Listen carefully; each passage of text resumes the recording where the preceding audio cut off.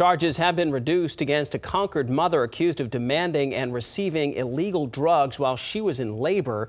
Felicia Ferrugia made a court appearance yesterday. Prosecutors say she had a friend shoot her up with heroin just minutes before she delivered her baby back in September.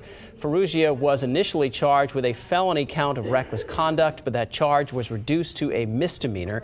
The judge granted her bail on the condition that she is admitted to a drug treatment facility.